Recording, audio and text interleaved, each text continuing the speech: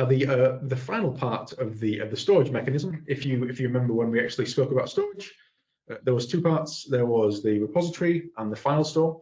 So the repository stores almost everything. The remainder is actually stored in the file store.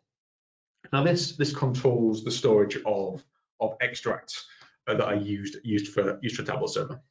So if we have a look at the example before, where we were looking at the four of the different ways that you can flow data into Tableau Server, two of these actually contained an extract.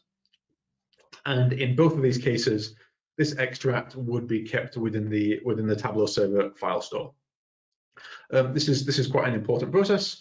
If you again have multiple nodes in your Tableau Server deployment, the file store handles the replication of these extracts across those multiple nodes, so that no matter which node your user is accessing, they have access to these extracts.